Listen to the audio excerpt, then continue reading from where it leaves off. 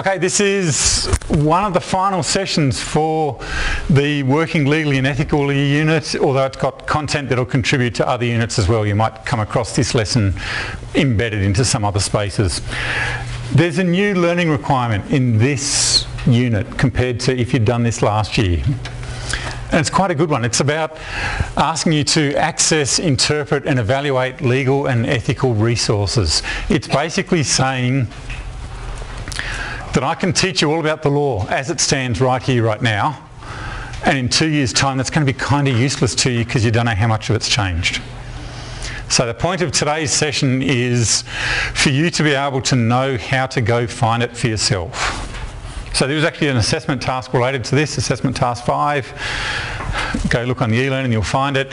But essentially what we're looking at is how are you going to know, when you look stuff up on the online or in any other place, how will you know whether it's good stuff or rubbish stuff?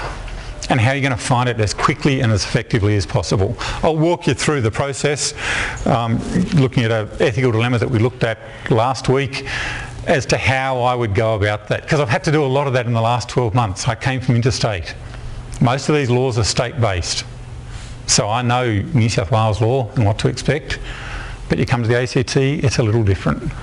I've done my best to show you guys both New South Wales and ACT laws and rules because I figured that a lot of our clients are going to cross the borders. But there'll be new laws come in. There'll be you perhaps moving into state. There'll be talk of different things at different times. That's what this is about. And you'll find some complete and utter garbage being discussed on the internet, and it's useful for you to be able to say, yeah, okay, let's take a look at this in reality. If you're in New South Wales, it's actually really easy. Go to your library and it's there. The State Library has made a point of having a legal toolkit with a stack of different legal resources that they try to keep up to date in every public library across the state. The ACT hasn't done that, but they do have some useful stuff there, including what they call hot topics. When refugees were the big topic of the day, they put out a specific magazine that said, here's what the difference is between a refugee and an asylum seeker, here's what the law is, here's what the law isn't, here's some of the myths, for example. Or they also did it on drug law or various other, child protection, various other areas that are being reformed. By the way, one of the other massive resources that's so very underlooked, but it is an absolute mine that's worth checking out, is not just your local library, but your local librarian. These are incredibly helpful people. If you just ask, they know how to find stuff. They've got access to databases that you and I don't. They've got access to all sorts of things. You can also get the law handbook online, but it used to be put out by Redfern Legal Centre. I understand that that may have changed. It's been going for a long time now. It's been around, it's up to its, I don't know, probably 13th edition. It's put out every 2 years, and I recommend if you're in a workplace in New South Wales that you buy a copy. It costs something like $80, so you get your organisation to buy a copy. But also, and this is the tricky bit, you've got to train them to say, in 2 years' time, we need to throw that out now. Because it's a really nice looking book. It's bound, it's about 1 inch thick, and you need to be able to say, when I go to the law book, I want to be able to rely on it. We need the latest copy and we need to throw out the old copy. That's New South Wales. That's New South Wales law. It includes federal law as well, but actually goes for that principle of the law that says it should be fair, easy and accessible. We'll take a look at it later because it is online. Through a bit of internet magic, the State Library has made it available section by section. 13th edition, there we go. Put out every 2 years, so it's been going now for at least 26 years. Constantly updated. They used to actually put out, and if you're registered, they'd actually give you an edition for the year in between, just a little supplement to say here's what's changed in the last little while. Okay, for the rest of us, we're going to have to look up the internet. I think a lot of what I'm going to tell you, you're going to think, I already know how to use Google.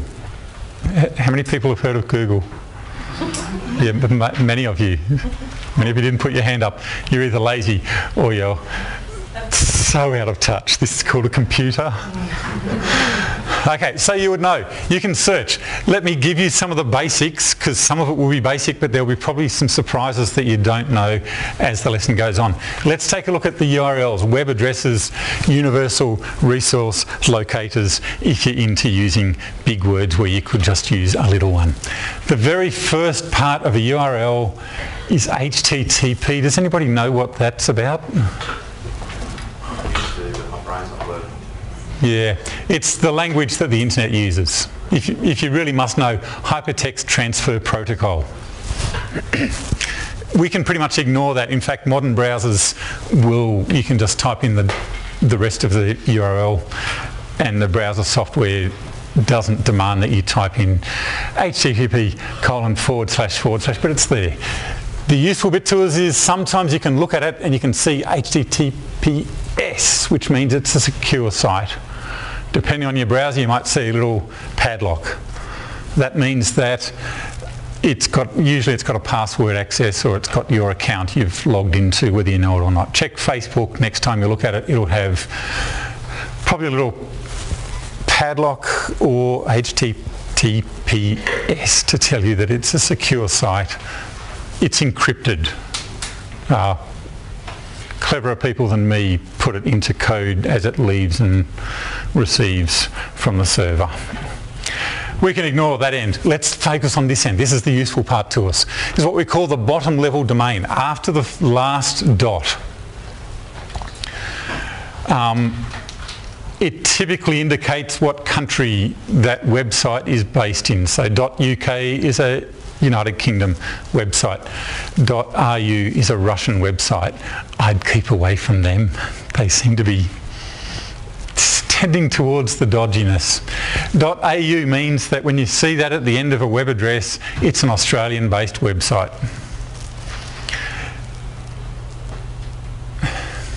The way it all happened was it was developed, all these protocols were developed in the United States, and it was almost like an add-on to think, oh yeah, other countries might need this as well. So there's no actual .us that I know of. Or there is, but it's barely used. Because by default, .com, .net, .whatever, by default is seen as a US-based website. That causes problems because people like to have a web address that just sends in .com. It sounds more like that's the official one. So that's, a lot of organisations skip that. They might be an Australian organisation, but they'll skip straight to getting a .com. But for now we can say, if it ends in .au, it's an Australian website. If it ends in .nz, it's a website based in New Zealand. So Google's Australian website is google.com.au, whereas Google's Chinese website is google.com.cn. It's mostly the same, although apparently the Chinese one will screen some things out. And Google's US website is just plain google.com. Not a lot of difference. It does have the option to say search just from Australia if you use the Australian one, and there's one or two other things behind the scenes. But that gives you a picture. Google is just an example here. It's not important to know Google's different ones. It's important to know top level domain. Point one, .com.au means Australian. Now in Australia, the second level domain, that's between the last dot and the dot before that, traditionally tells you what type of website it was. The plan was that everything would be logically placed into one of these spaces. I'll go through them all one by one in a moment. But these are the second level domains within Australia. The .gov.au sites are the governments and their departments. These are the most reliable ones. If we're going to be going, because our focus is on the law, if we're going to be going looking for legal info, that's the good stuff. That's the stuff where the government knows it'd be pretty negligent of them to keep stuff up on their website that's out of date. So we're going to search for those in particular. CSIRO.au, you're rarely going to see it. It's also very, very reliable, but you're not going to see it that much. It's got lots of data. It flies over my head. my head. And you're really going to see it, very research driven. When we're talking about the law, it's not going to come into our world at all very much, but I thought I'd tell you about it. .edu.au are the educational institutions. Again, these are pretty reliable. Pretty reliable. They do lots of research, they do produce lots of information, but sometimes it can be students' work, or it can be blogs, or it can be opinions. So we just need to watch that. Yes, it tends to be the official universities or schools' websites with that .edu.au. They're valuable things, but we've got to watch it. Individual schools, colleges and universities have a bit of a protocol for the third level domains. So I'm not sure how visible that is to you there, but schools.nsw.edu.au, each individual school has their own website, so you can tell when something has that in it, it's come from Katoomba High or Katoomba Primary. Check the H and the P. The primary schools, Melbourne Girls Grammar, and the different universities will have their different space. So CRT is crt.edu.au. I'm a little surprised, I've got to say, when I first came here that it wasn't crt.act.edu.au. Somehow we scored that, and it's simpler for all of us. But those are the standard protocols. I can tell at a glance that that is a Victorian grammar school, even though it's a private school. So yeah, just letting you know, that exists. The next up, the most common are going to be the .com.au and a little bit less common .net.au. .com is short for commercial. In the US it's just plain .com for everything, or .net. In Australia it's .com.au, .net.au. These are the most common, but we've got to think about the reliability of them. You've got to filter them through these three questions. Let's take a look at the questions one by one. Is it really the company that you think it is? Because I can go out tomorrow and I can register a website, if it isn't already taken, in the name of an organisation. So I haven't looked recently, I could probably get Canberra Institute of Technology.com.au. because it's a very long URL, it probably hasn't already been booked. I could get that and I could set up a website that pretends to be Canberra Institute of Technology, but it's not. It's just me being mischievous. And there's nothing to stop me from doing that,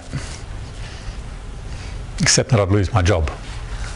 But besides that, so the White House, so going to looking at some American ones here, whitehouse.gov, whitehouse.net, whitehouse.org are all valid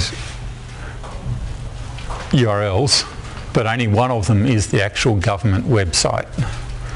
And you've all been paying attention, so you would know that it's the .gov one. But these guys here, you click onto it and you think, oh cool, I've reached the White House, but there's really weird stuff being said about Barack Obama here. That's because it's a parody website. Somebody has set it up to pretend.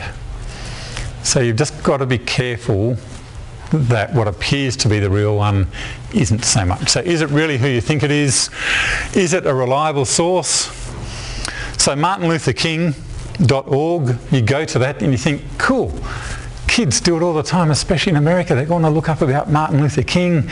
They read all sorts of stuff about how he slept around and how he's a terrorist and how he was a racist and how all sorts of stuff. Stormfront, which is a neo-Nazi organisation in the US, booked that website. So they own it and they run it. thekingcentre.org is the real Martin Luther King Centre. martinlutherking.org at first glance looks like the real deal. Some of the IHR, Institute for Historic Review, sounds like a historic organisation. It sounds kind of good. It's a Holocaust denial history website, so it'll have lots of history, including the fact that all those Jews, they're just whinging, it never really happened, or it wasn't as bad as they made out. Can't they take a joke? Stuff like that. So they're biased, they're inaccurate, but they appear to be the genuine deal. So is it really the company? Is it really a reliable source? And a good question is always, what's the incentive of these people to have set up this website in the first place? I've already told you about a couple. CafeHerpes.com, everything you wanted to know about genital herpes but you were afraid to ask. All sorts of useful info there, and it all seems to always suggest that you go to GlaxoSmithKline Pharmaceuticals and use their products because they set it up. They set it up as an information site that guides people towards their stuff. The Australian Environment Foundation, it's not a .com, but as an example, it seems like a genuine, like you hear that, Australian Environment Foundation, that sounds like a greenie group. It's actually an anti-greenie group. It's an alternative environmental group which has a political incentive for putting up all sorts of info that says wind farms are no good, solar farms are no good, nuclear is not as bad as people think it is. Yeah, fossil fuels, they've been given a hard time. So it's an interesting website in that it appears to be, at first glance, you've got to screen things to see just how neutral they're being. That's an entire organisation, it's a rare one. It's an entire organisation set up contrary to the existing environmental world. So yeah, look at those three questions. Is it really who you think it is? Is the company or site a reliable one? What's the incentive for the info you've got? Is it politically motivated? Is it commercially motivated? Because that means you're going to have to filter this stuff. That's with all the .coms and the .net, .com.au, .net.au sites.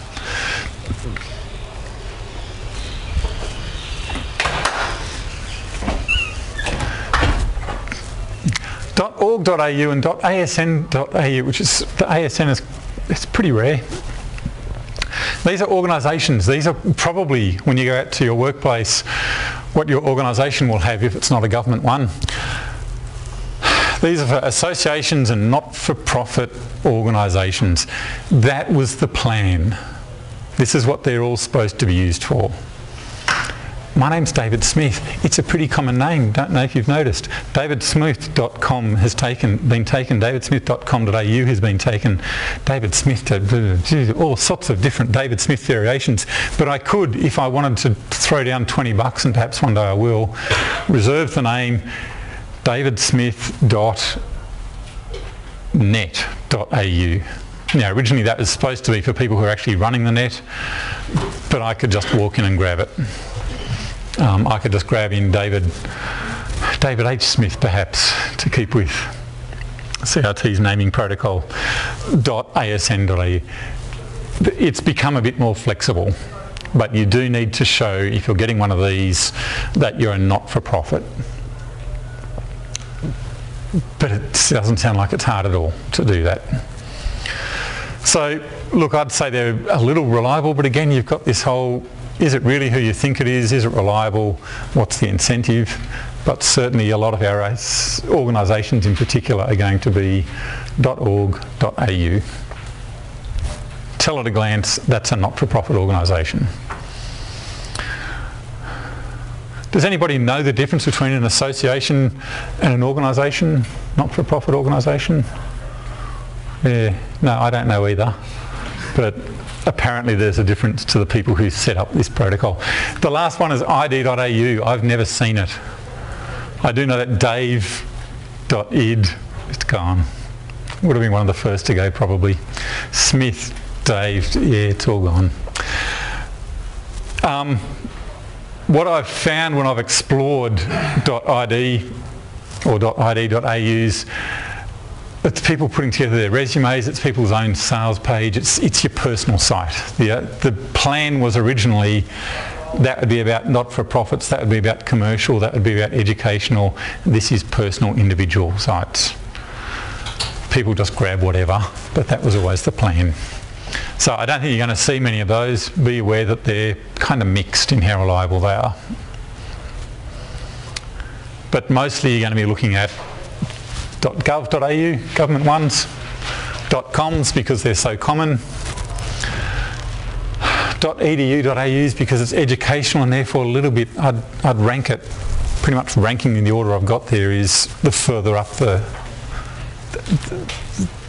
less screens I would put up, the more reliable I would say they are. Okay, so in the US, the Google site says .com. It's a commercial site, but their not-for-profit section is google.org. To put that into practice to show you the difference. They have a huge not-for-profit section. It's fascinating to look at some of the stuff they're doing with solar, wind-powered, self-drive car robots that are going to take over the world. Interesting stuff at .org as opposed to .com, which is their commercial site. So I can look at that and I can instantly tell that's an Australian site and it's a not-for-profit. I can instantly look at that and I should be able to tell that's an Australian site and it's a commercial one. And I can instantly look at that and I can say not only is it Australian government, but it's probably federal government because it's not .nsw.gov.au, it's ATO.gov.au, it's the Australian Tax Office, it's federal government. It doesn't have the state in between just before the .gov. And of course, after all of these domains, you have your individual pages, so / and there's a whole space there for all sorts of other files. I've just been focusing on this bit here with the docs. After the / there could be all sorts of things that tell you the file structure, where they file things and things. This is the key part.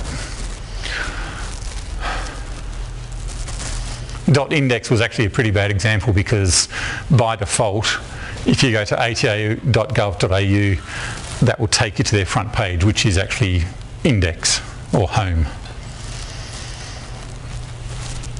You just don't see it on the screen all that often. But it fitted nicely on the screen, so that's the example I used. Now keep in mind that that was the plan, that was the original plan, but people make their own rules. So Uniting, which is actually the new name for Uniting Care Australia,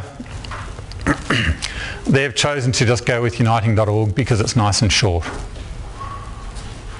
Despite the fact that they're an Australian organisation, they chose that as their default web page just to confuse us. So be aware, there is a bit of flexibility there, but I guess I could say an Australian organisation chose to be .org. I can't really imagine an American association choosing to be .org.au. So it's sort of a one-way funnel towards the American. Sorry? That's unusual. What's unusual? This happened, or? One-way funnel to America. Yeah, who'd have guessed? Okay, so remember the Australian government has made third level domains for each state in both the .gov area and the .edu area. So nsw.gov, Queensland.gov, ACT.gov, that's clearly a New South Wales website and not that useful to us. Because remember, we're looking at the law, it varies a lot from one state to the next. We're going to be wanting not that one either. Community.nsw.gov.au. Useful if you're crossing the border, might have some useful general information, but don't rely on it for the law. That's the federal one. So we can take a look at a website and we can say, certain things haven't come up on the screen. Here we go. lawhandbook.sa.gov.au. It's an Australian government website. This is really cool. It's reliable. It's an entire law handbook with all of the laws in it.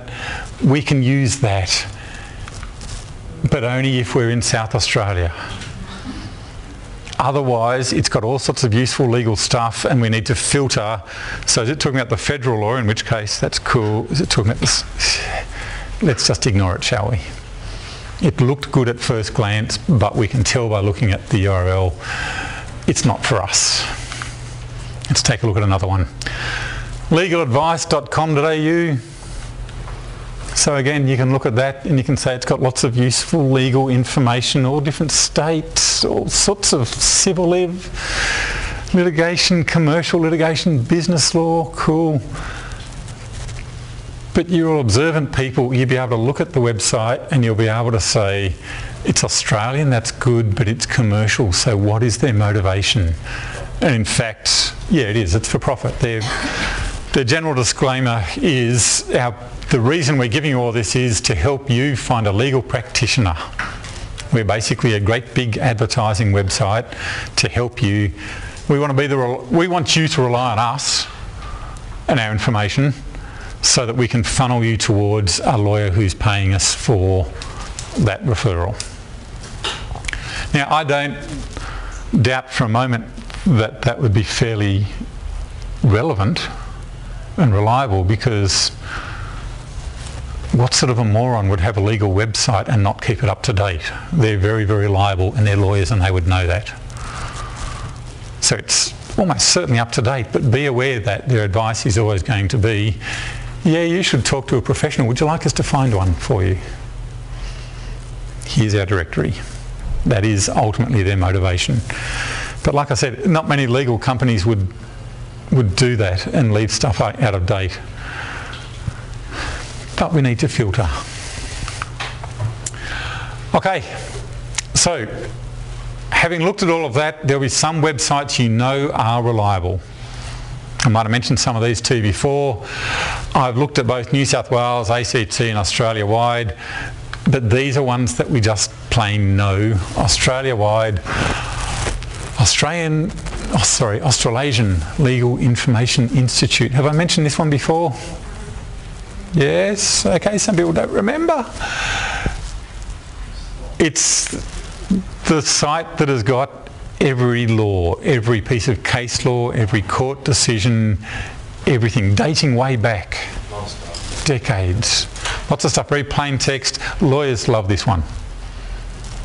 You've got to mention, when we had a lawyer come to visit us, as it's there, it's legislation, it's common law, it's not plain English, but it's every now and then you're going to have to dig down and actually look at the individual laws.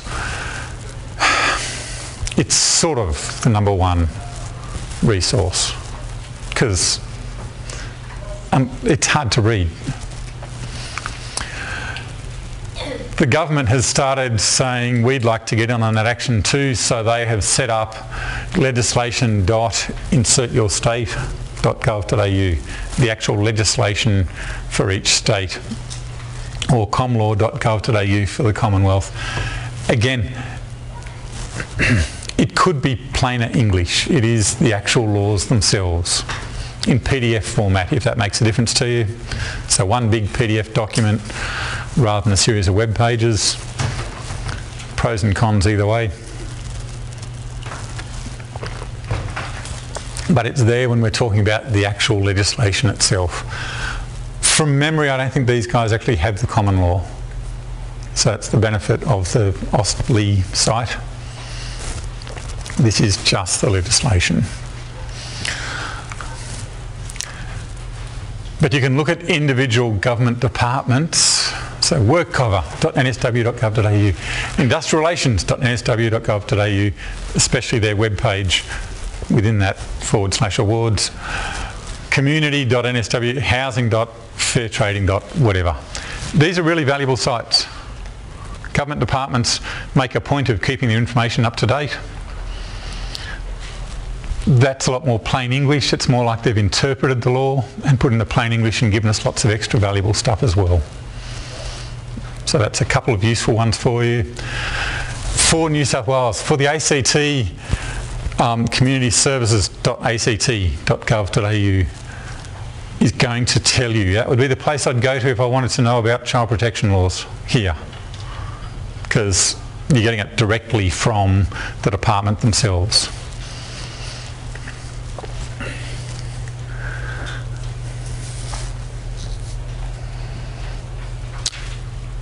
Centrelink is interesting. Now, Centrelink is boring as they all come, but interesting in that centrelink.gov.au will tell you here's what the rules are regarding welfare from the perspective of the government themselves.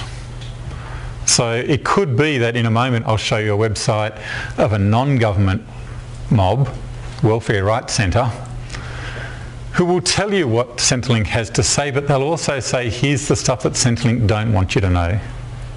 So sometimes there's a benefit to not looking at the government site because maybe the government has their own particular, here's how we would like you to know, here's what we want you to know, as opposed to here's all this other stuff that exists as well. Oh, so the Attorney General site also takes you to a range of other websites as well. So go to ag.gov.au and it's got a whole list of other links.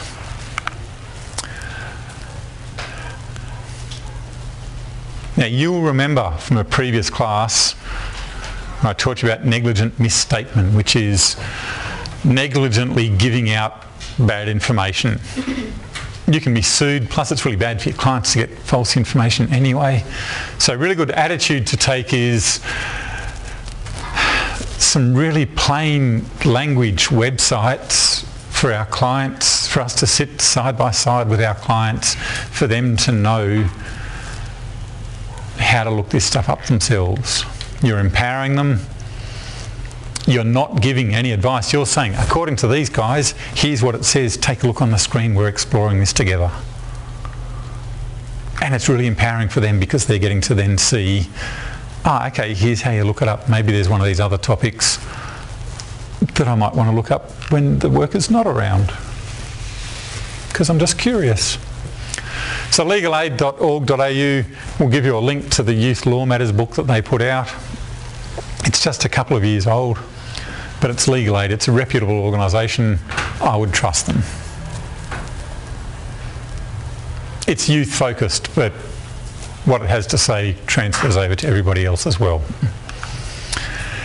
In New South Wales, the shopfront.org, and again, interestingly, they chose not to do the .au at the end. They wanted to keep it nice and short. It's a New South Wales Youth Legal Centre, and it has a specific section, if you take a look on their page, that says information for workers. And it's got a whole string of documents on common offences, different stuff you'd have to deal with. These guys have a shop front in inner city working with homeless young people, so they are they know what the issues are for that particular crowd. It's a good website. And what I love about the shop front is in their info for workers, they've dated everything. So it actually says last updated 2004, last updated 2010. So you can check. If you've heard about new laws, you can check that their stuff is up to date. I mentioned the library already. A massive amount of stuff there, tenants' rights and various others. Again, plain English, easy for your client to access, easy for your client to read. And the website there. I'll give you a quick look at it in a moment when I'm not recording as to what that looks like. This one, again, you've heard me mention it before, law stuff.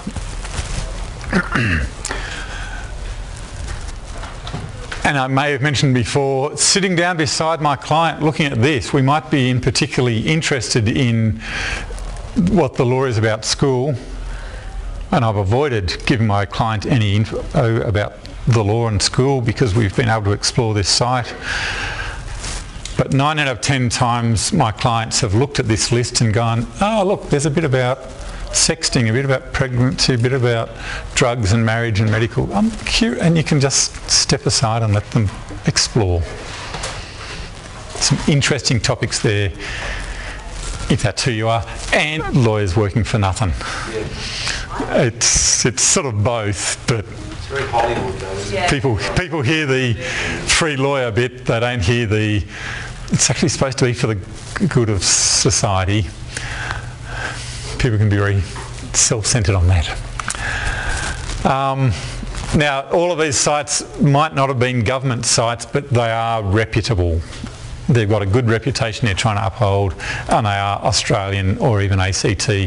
Same with these guys. Legal Aid ACT, I've mentioned already their Youth Law Matters book, but they're also useful for other information, and the ACT Law Society. Yes, it's one of the few ASN associations websites. That it happened, but it's two quite different bodies. They both happen to be not-for-profits, they both happen to be in the welfare industry, and they both happen to have those same 4 letters as their acronym, but you want the right one. Okay, so a bunch of other legal services, local, reputable, we can use them. Taking attitude, we talked about those already. Peak bodies. So I think I've mentioned peak bodies to you before, but peak bodies are organisations that don't actually deliver services themselves, they support their members.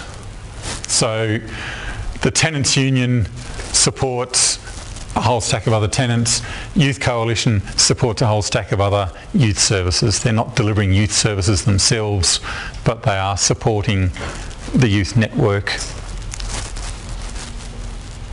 And they often do that with legal advice. There's a stack of others. It's worth getting to know them. But again, they've got a reputation to hold up. So, like there's a lot of websites out there that people have kind of abandoned. They're out of date or they've got a motive. You can't really rely on them. I wouldn't say that about the peak bodies. They've got something they're needing to maintain.